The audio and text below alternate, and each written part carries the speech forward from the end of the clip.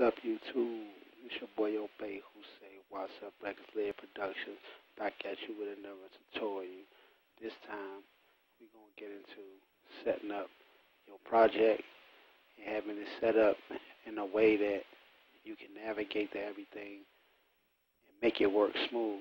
So, first thing you'll want to do is create a project. Now, when you create your project, when you start making tracks, say once you start making your tracks, so when I start off in my folder, I start off with probably one track. So when I start off with that one track, say I load my plugin that I'm going to use. So on here I got Nexus loaded. I had this plugin loaded. Alright, once I got this plugin loaded, I go ahead and play whatever I'm going to play. So I play what I played. Once I did that, I'll probably load another Nexus, play whatever else I'm going to play. Then I load my drums. By the third track, I start naming tracks. So by then I go back and name Nexus, or see I got another track going in the Nexus. So this Nexus 1 with Nexus 1-2 going in. This is outputting to this track. And how you would do that, you would go right here, change the output to whatever track you want. So this is in my SIFs folder. So it's in my project folder, beat folder, SIF folder, Nexus 1. See, that's what it's outputting to. So that's what I do. Then once I do that, so now I create a folder, which will be, now is the SIF folder. Then I create another folder, which is going to be my MPC folder, because I got my drums in my MPC. Then when I load my MPC, I rack my MPC I load my MPC on the track, come drop it straight on the track, select the MPC plugin. Once I select it, I right click it. All I gotta do with this plugin, right click it, wrap this plugin in a new rack plugin. Click on that.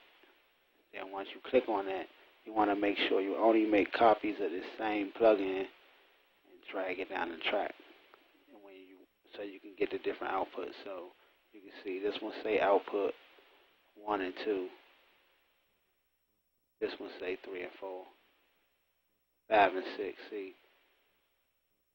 So then once you got all that, and every time you start making these tracks, and now once you notice that you're making them and they all get to where you want them. So now, like I finished my drums, I know I had all my drums.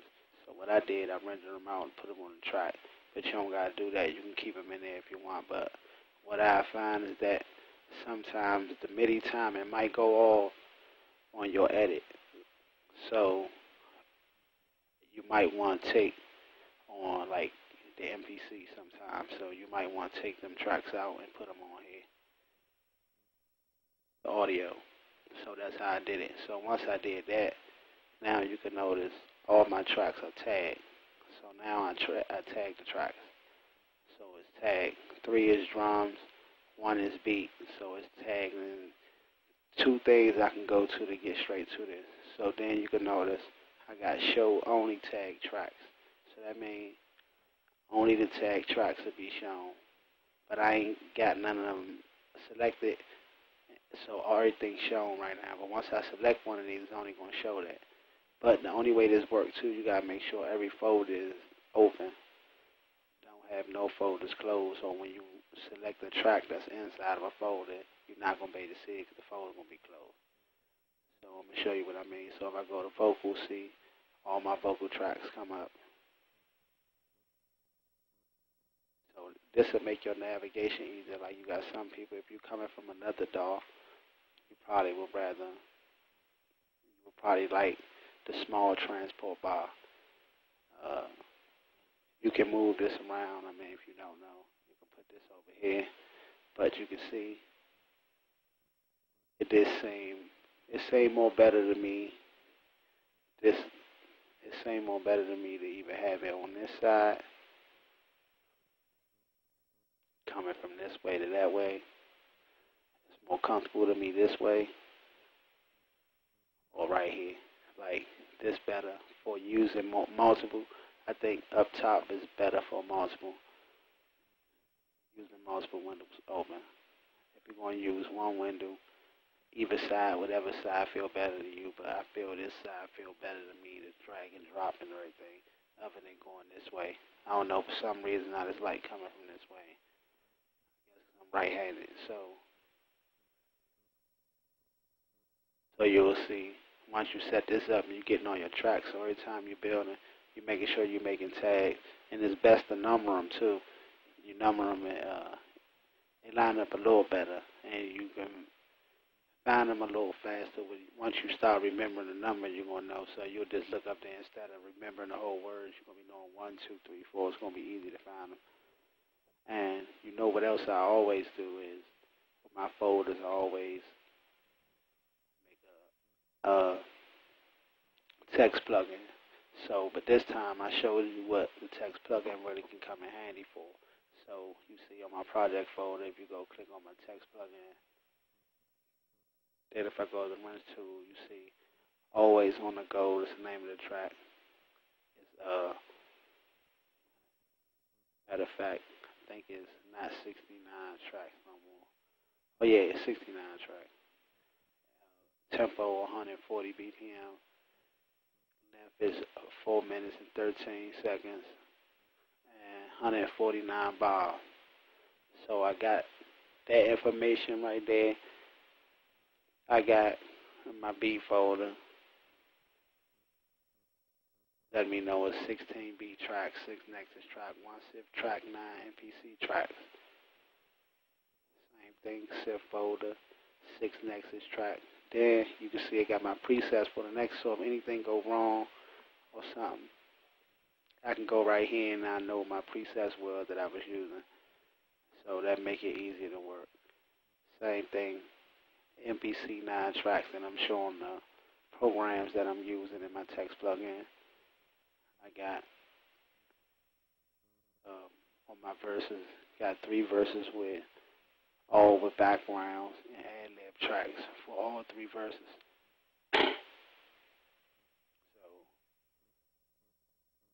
then you come down on my aux folder, 12 aux tracks, 3 dry aux, drum, SIF, and vocals, 4 vocal auxes, 4 V aux, and 1 dry mix aux. So my subs, I got 11 sub tracks, 3 dry mix tracks, 1 drum, 2 SIFs, 3 is vocal, 4 kick and snare, 5 other percussions, 6 bass, 7 keys and SIF, 8 lead guitar, 9 vocals, 10 aux, and 11 beat aux. Then on my faders, my master faders, I got 4 fader track, aux fader, beat fader, vocal fader, and master fader. Then I got a print track right here. This for once I'm finished with my edit, I record it back in through Tracktion right here on my print track.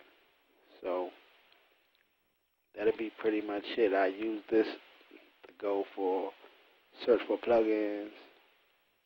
Search right here for plugins, and I use this one for loading up samples and files. So I have all 3 of these open on the regular, but I normally work with this still up.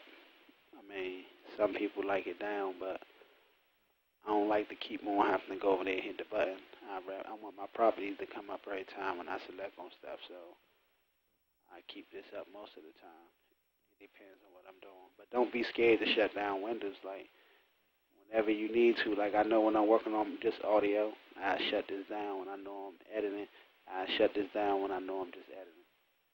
But when I'm mixing, I keep this up most of the time when I'm going through a lot of plugins. if I'm editing, I drop this down. But I hardly ever take it all the way off like this. Like, I hardly ever do that. I don't know why, I just don't. But yeah, I take this down, work on my audio clips, MIDI clips, I do that. Yeah, but start getting used to using these. And then when you start doing stuff, like once you do anything like a mix on a plugin or anything, start getting used to saving. Control S, press Control S on your keyboard, or you can just hit the save button right there. But start doing it as often as possible because you can have some crashes sometimes. It is going to crash on you. But most of the time it opens straight back up, but you could have lost whatever you just done. So start getting used to doing Control S, the easiest way. You don't keep coming over here to save, but just start doing it on a regular, like right after you do certain things, just start pressing it. Alright, and then that's like pretty much it, like what I wanted to show y'all for navigation. And if you want to get it, make it much easier for you, you can go do your macros. So, you'll go to your macros, and people who are familiar with it, so you can see I got all my macros in project folders, so I can load all my folders up and everything. I can just pull them out. People that's not familiar with this, but if you want this, you can go download this at lairproductions.com. The macros that I have, you can just change it to the plugins and stuff that you have. All you gotta do is put the name in of the plugin in the places of where my plugins is, and it'll work. So then after that, I got something I wanted to show.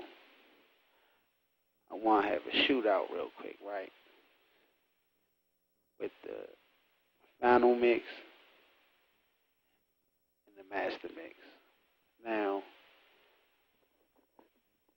I'm going to tell you the plus sides and the downsides of both of them off the break.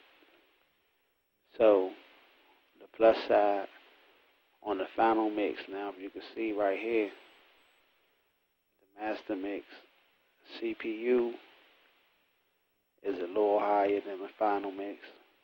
It's a little higher, see.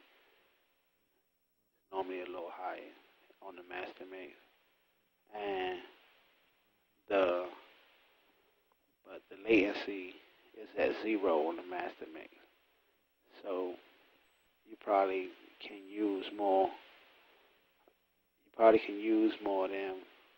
Use that better on a mic while mic is plugged up than the final mix if you have a problem with CPU.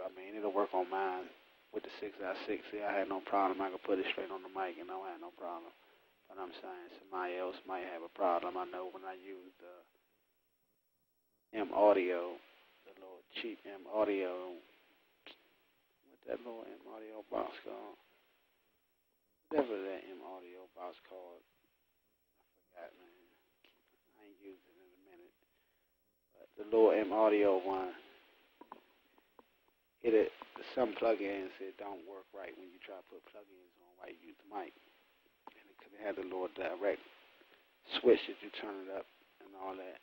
Some of them be cool, like the solo cool with that switch, but some of them with the turning it up, that just means you ain't gonna be able to use no plugins while you're recording. That's what that basically just means.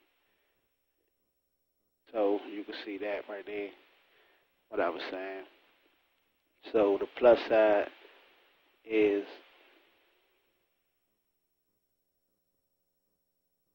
on the master mix, you get 0 latency, but it's less CPU with the final mix. But the plus side with the master mix, it comes in VST3 and it comes in 64-bit.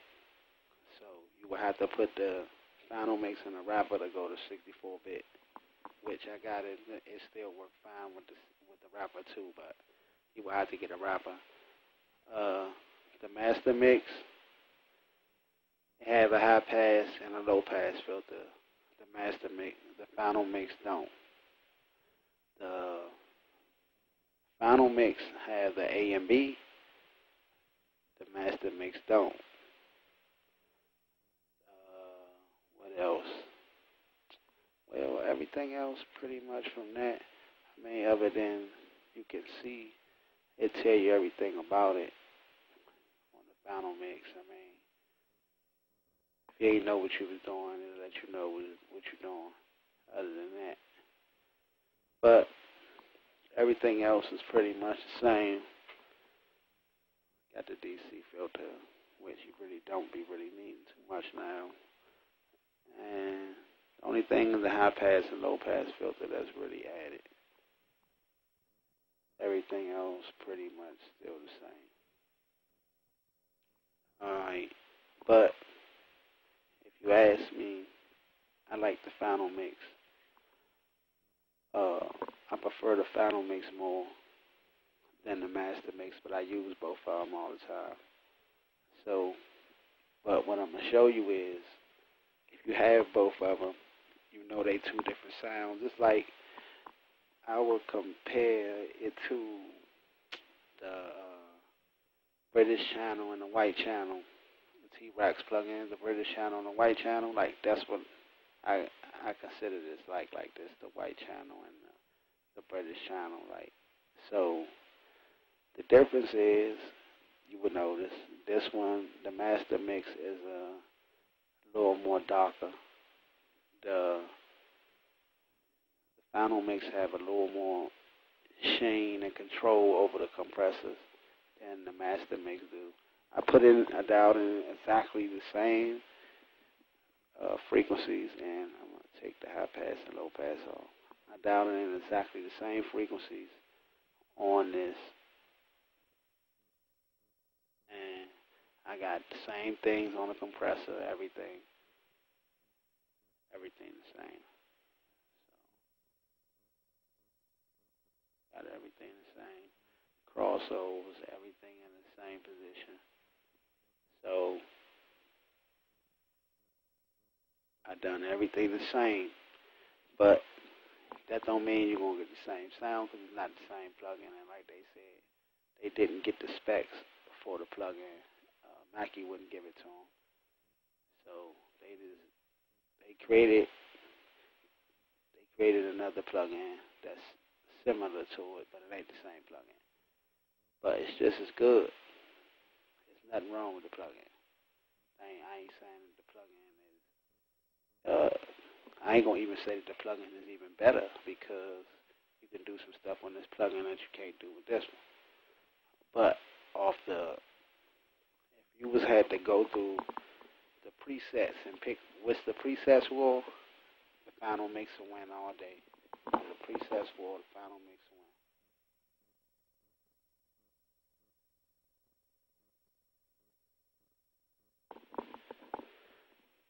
Alright. So now, got both of them selected, and I'm going to show you.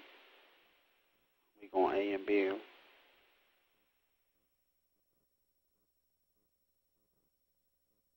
Like I say, both of them are set up exactly alike. They set up exactly alike. So, we're going to play them and see how far away they are in sound. Obey who shit, what's up, track kids. Oh, I'm sorry, I got the tag track solo.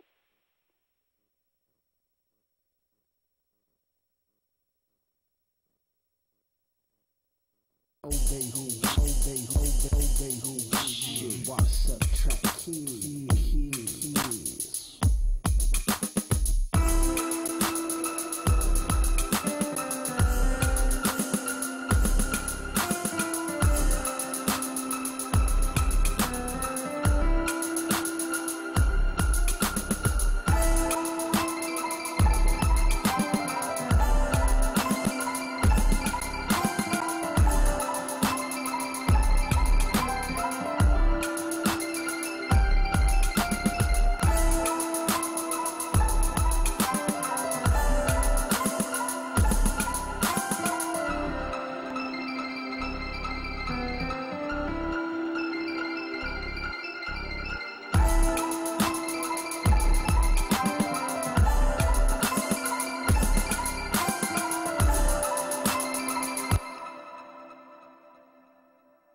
right? So you can see exactly what I'm saying, right?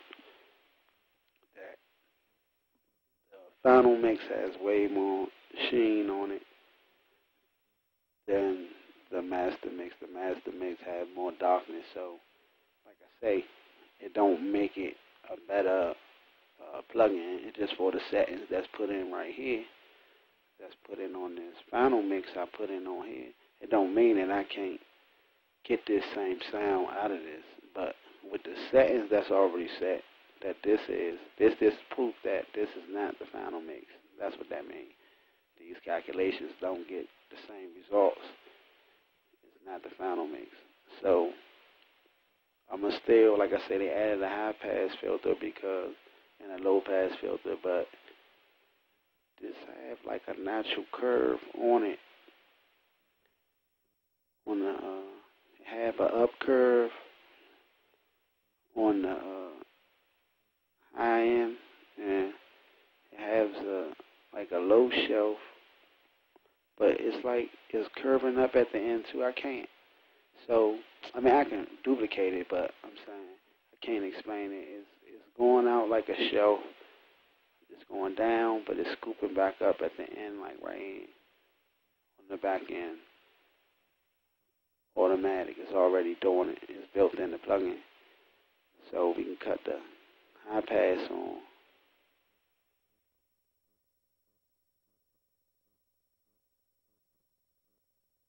I think I already got it. Cut the high pass on. Emulate that a little bit like that. And then we can cut the low pass on. So as close as I can get it to sound like that was to take this to 18,500 hertz with 1 point of Q. So 1.0 Q. So that was the closest I can get it with the settings that's already set here. Using the settings that's already here. So here we go. What's up, Tracktion?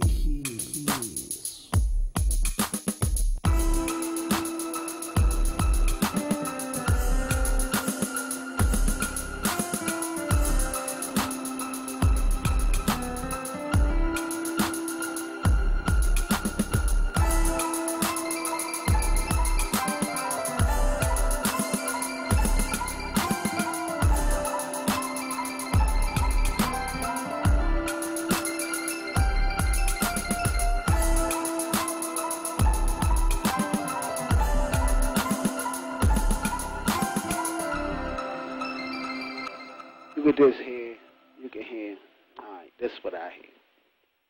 I can hear the snare get a little dulled out in the mids, and around the highs of the snare, the high end of the snare, I can hear it dulled out. And on the master mix, I can hear the bass hitting better, the snare hitting better, and the highs hitting better than on the master mix. On the final mix, I can hear it hitting better than on the master mix. So you can listen again and you can hear what I'm saying. What's up, Tracktion? Listen to the snare. And listen to the snare and listen to the sound that's coming back down. Listen to them two sounds right there, and you're going to hear how this one is darker. What I mean is darker. So here we go. What's up, Tracktion?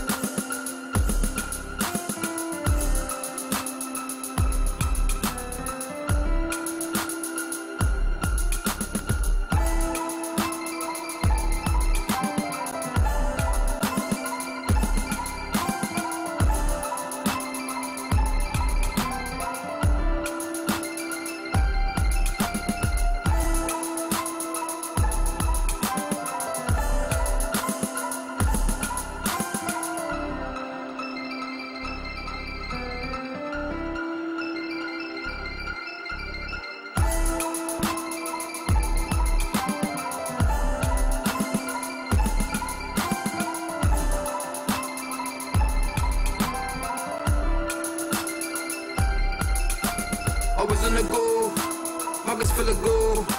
Price still low. Chopper still the blue. These be hustling. These be sucking. These be ducking.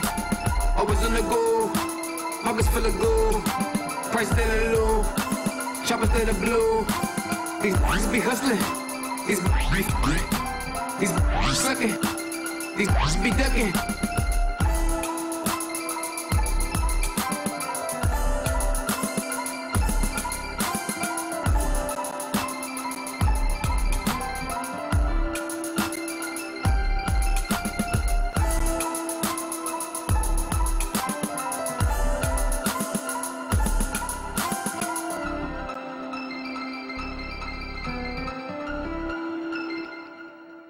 Alright, so you clearly can see it.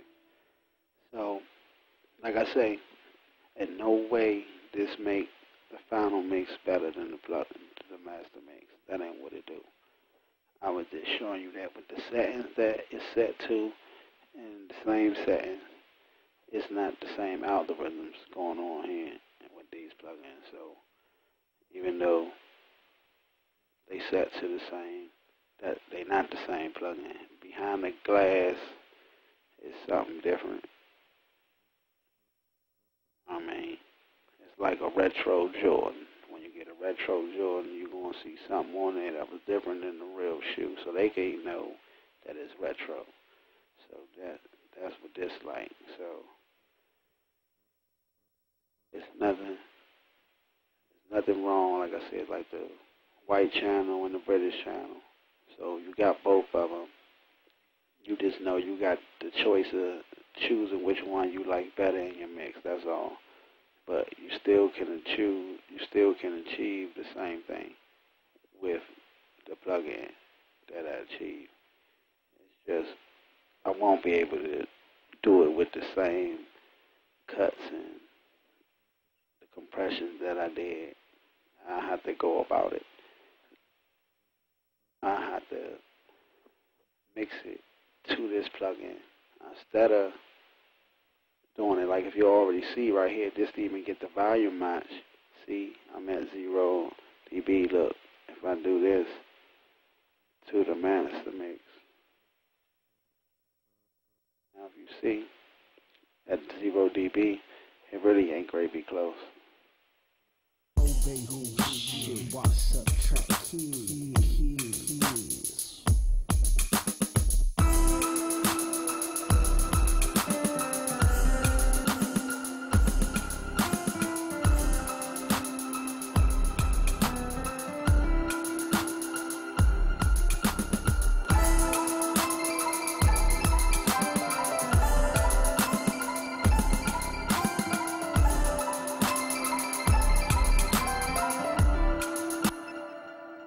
So that tell me two things. That the final mix also has 2 dB more, at least around 2 dB more gain than the master mix. Built in it, like the overhead that is giving out, is pushing out already. So, and the high end, like I say, the high end of the final mix, something they done with the curve, I like it better on the high end. But I like that I got the low pass and high pass filter on the master mix. So it's a give or take situation. It's for whatever you're going to use it for. But at the same time, now when it comes down to channel strips, man, these still the best. Right. These still the best channel strips, right? The Mackie jump still. Use it all the time. You can see it's all over here. I probably got all my beat tracks got the mono channel strip on it. All my beat tracks.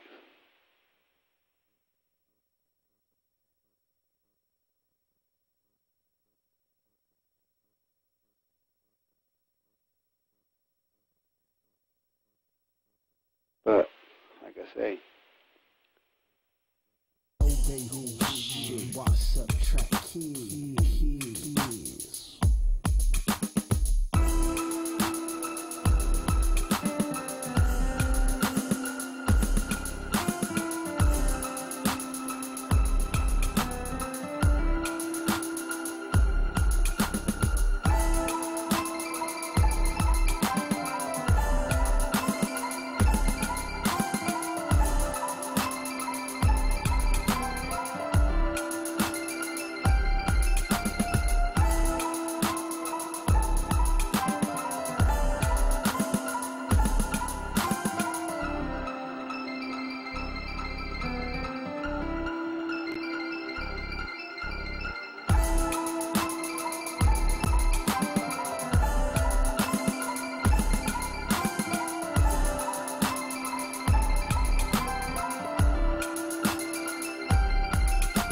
I was on the go, pockets full of gold, price standing low, choppers to the blue. These bitches be hustling, these bitches sucking, these bitches be ducking. I was on the go, pockets full of gold, price standing low, choppers to the blue. These bitches be hustling, these bitches sucking, these bitches be ducking.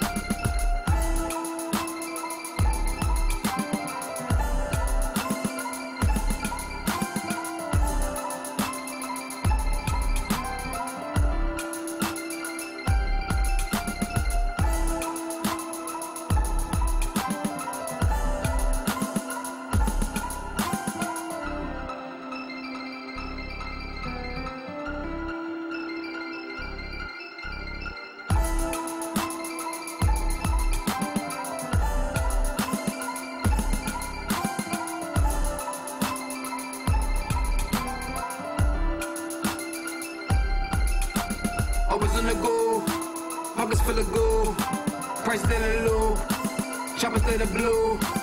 These bitches be hustling, these bitches sucking, these bitches be ducking.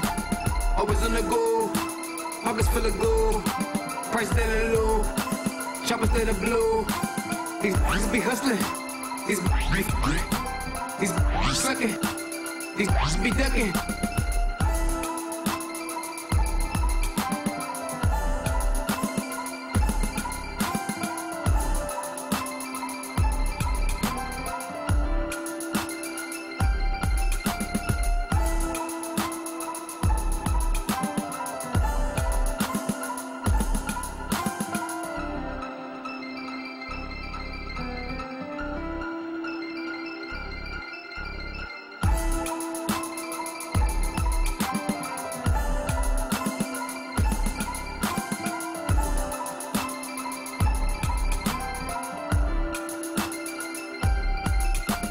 I was on the go, pockets full of gold, price standing low, choppers to the blue.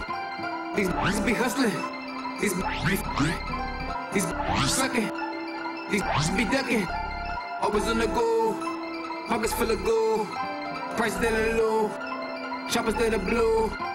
These bitches be hustling, these bitches sucking, these bitches be ducking.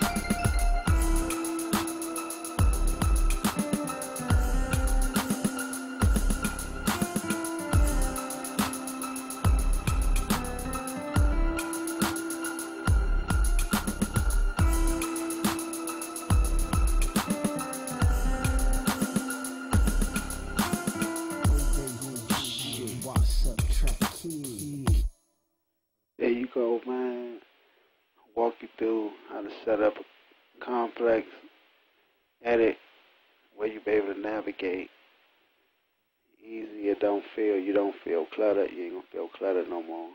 And it's gonna make it fun when you're working now too. You're gonna feel more fun working when you're able to jump around like this. So it feel like you stepping into a different room every time.